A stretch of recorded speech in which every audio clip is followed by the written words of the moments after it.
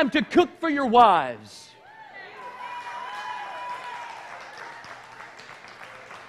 Wives, it's time to serve your husbands after he's done cooking. And all the men said, it's time to stop all of the social things, because, you know, the truth of the matter is, the sad part is that you may be chatting with someone online all the way across the world that you may never see again, and you've got a child in the living room that is desperate to spend time with you, that just longs to spend time with you. And I'm not saying all of those things are bad, but what I am telling you is this: make sure it's in perspective, because when you spend less time on social medias and you flip that dynamic around and you spend more time with family, let me tell you something. Something happens in the supernatural when you put family first.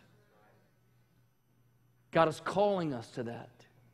He wants us to understand, and there's no better time than this Advent season where we stop and reflect and say, God, will you move?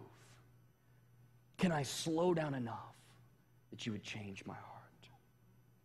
The last thing is this: it's time to spend less time watching and more time worshiping.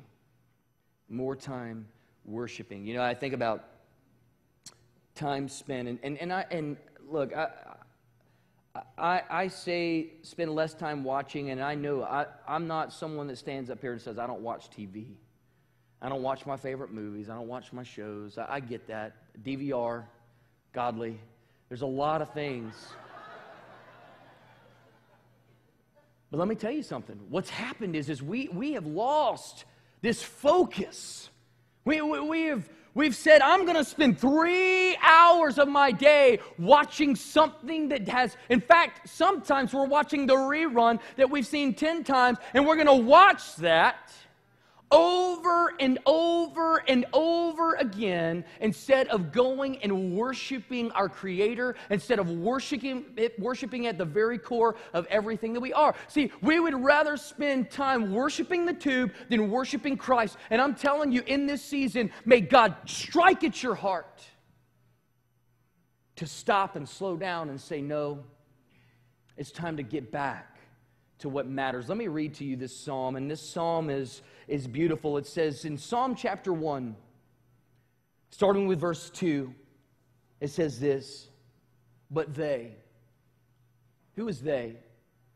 They are those that are redeemed. They are the ones that God has covenant with. He's talking about God's people. He's talking about those that have surrendered their heart to Christ, those that are living for Christ. He says, but they delight in the law of the Lord, and they meditate on that day and night. And because of this, look, they are like trees, what? Say it aloud. They are like trees planted along the riverbank. They're planted. They're planted along the riverbank. They meditate on this word. They meditate on Christ. They meditate on their relationship. And because of this great meditation, they find themselves like trees planted by streams of living water. That living water is the Holy Spirit that begins to move in our lives, and He begins to strengthen our roots. And look what it says. It says, and they bear fruit in each season. The ebbs and flow of life is that you're going to be on the mountaintop, then you're going to be in the valley, you're going to be in the mountaintop, you're going to be in the valley, and then you're going to be in the greatness and the fullness of all, and then you're going to be in the desert sometimes. But the Bible says that they that are planted by the river, those that are planted by the streams, that they will bear fruit in every season. That means that no matter if you're in the desert, you're bearing fruit. No matter if you're on the mountaintop, you're bearing fruit. No matter if you're in the valley, you're bearing fruit, because you're in the flow. You're in the river, and we've got to spend less time watching and more time worshiping God, because He is the only one that can breathe that vitalization in our life. Worshiping, moving. Let Him move in our lives today. Let Him change who we are. You know, it's time, and it's so hard because, man, you work hard. You work hard. You work hard, you play hard. When you get home, what do you want to do? You want to watch mindless TV. You just want to turn on. Because I don't have to do anything but stare. But when we do that, we disengage from that river. And that 3.5 hours that you have, you squeeze that 5 minutes of God in there. And now out of 24 hours, out of 1,440 minutes, you've given God 5. And you wonder why we're in the state in which we are. So with every head bowed and every eye closed, I just want to pray today. And I want to encourage you today. This is all about being encouraged and allowing the Spirit of God just to move in our hearts and lives. And Father, we just come to you right now and we just say you are worthy to be worshiped, God. You are worthy to be praised. And I just thank you so much for all that you're doing in our lives, Lord. Just teach us, God, to spend less so that we can give out more. I know Pastor Eric's going to be talking about more next week and how to give more. And Lord, I pray that this message has prepared the ground for what he would share next week, that we would be able to go out, that we would be different. Lord, you said that the wise men came, that they had wisdom and they obeyed you, God. And because of that, your life, Lord, was not affected. Your plan, Lord, was intact. And Lord, as you went to the cross, you bore every sickness, every sin, and every disease. And Lord, we thank you for that wisdom. I thank you for those men that were there. And Lord, I pray that right now, that you would give these men and women great knowledge and wisdom. Help us to not just be hearers, but to be doers of your word. Lord, there may be someone here today that they don't have a relationship with you. Maybe they've never come to that place where they acknowledge that they need you, Jesus. Maybe you've just been this fairy tale, or maybe you've been this person on this far-off distance, but today, maybe you're here today and you just sense that God's presence is right there. He's tugging at your heart and he's saying, I want you to come to me. I want you to get things right. I want you to repent of your sin. I want you to turn toward me. You know that the Holy Spirit is here in this place and he's drawing you. He's changing you. He desires you to come into relationship today. And the most beautiful thing is that there's nothing that you and I can do, but it's something that he does everything. He's the one that cleans us up. He gets us ready. And so with every head bowed and every eye closed, I just want to ask quickly, if there's anyone here today that would say, Brian, I'm just going to be real and I'm going to be raw and I'm going to be honest and I'm going to say, I need this Savior in my life. I'm turning away from my old life and I'm turning to a new life. I'm turning over a new leaf today. I will not be the same again. I need Jesus to come in and change me right in this place. With every head bowed, every eye closed, is there anyone here that would just lift your hand up and say, Brian, that's me. Will you pray for me? Will you pray for me? That's me. Yes, ma'am. Absolutely. Anybody else? Just saying yes to God. I'm turning it over. Don't leave here. Yes. I see that hand. Anyone else? Just lift those hands up. Yes. Yes. I see that hand. Just keep them high just for a moment. Just for a moment. Yes and yes. Just saying, man, I'm turning it over. I'm not leaving the same way. This is what I want to ask you to do. Every week we have an opportunity to open up these altars, and what I'd simply do is we just pray and we just believe God that He would come in and He would touch your heart, He would touch your life. And can we just all stand as a family together as we begin to pray? And what I'm going to ask is those that lifted their hands and said, man, I need Jesus. I need Him to come in and change me. Would you do me a favor?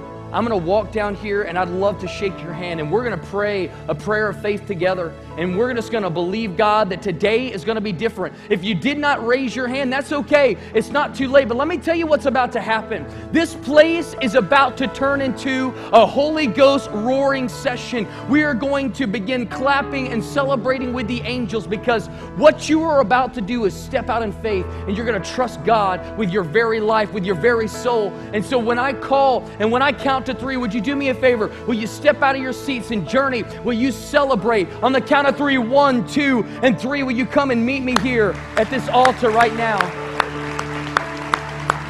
Just say yes.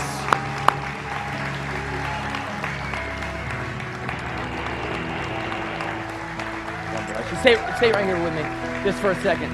We're going to pray all together. That's all right. We're going to pray all together. God bless you. God bless you. Stay right here just for a moment. Good to see you again. Oh. I just want to wait one more minute. If there's anybody else, just say yes to God. Don't wait. Don't wait. Don't wait. Don't wait. Let's just wait right here for a moment. If you will, let me just share something with you. Today is a brand new day. And these speakers hate me right now, but today is a brand new day. And what you're about to do is about to change something. And it's something that I can't change for you. It's something you can't change. It's something the Lord's about to do. It's about to change your life forever. You're about to be flipped upside down. You don't even know what God has in store for you. But what it takes is a repentant heart and just someone that says, you know, God, I need you more than anything. And He's the one that cleans us up. He's the one that changes us. We don't have, we just have to trust Him. We have to be discipled. But what God is saying is we just have to trust Him with our whole heart, with our whole life. And so today I just want to just pray with you. We're going to pray. If y'all want to pray out loud, Journey Church, if you'll join me, we're going to pray with these folks that have stepped out in faith. We're just going to say this together. Lord Jesus, will you change me? Step into my life and create in me a new heart. I repent of my sins today, and I turn to you. Holy Spirit, will you come into me? Will you change my life? Will you help me to live for you all the days of my life, that I would never be the same again? Fill me up. Touch my life. Thank you for dying on the cross for me, Lord. I trust you today with my life. And I ask it in Jesus' name. Amen. Amen. Can we celebrate? If you'll just stay right here. Pastor Donald and Stephanie just want just 2 seconds of your time. They're going to give you a Bible today, and they're going to just go over some real quick pointers with you. Come on, Journey Church, will you celebrate?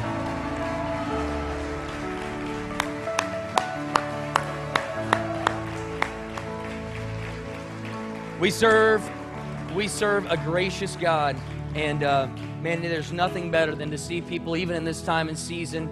He is not through with us yet. That's good news, isn't it?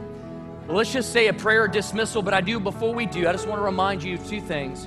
Number one is, ladies, if you were not planning on just clearing your entire schedule for Wednesday night, trust me, you do not want to miss the Christmas party of all parties. I'm telling you, it's a blast. Mary Jo's famous cookie swap. You're not going to have anything better this season, I'm telling you. Bring your cookies. You're going to have a blast. Come out this coming Wednesday at 7. The other thing is this. We're looking for great home group facilitators, those that would like to host a small group, and we would like to kick off this season starting in February. If you are interested, you can see Frank and Lori Ray, who did the Get Connected portion of our service, myself, Pastor Donald, Pastor Eric. We are all here. We want to make sure that people are getting connected in group life, because that is where real life happens. May the Lord bless you and keep you. May He make His face to shine upon you and to be gracious unto you. In Jesus' name, amen. Guys, have a great day, everybody. Thank you for joining us for today's message. For more audio and video content, please visit us online at journeychurch.org.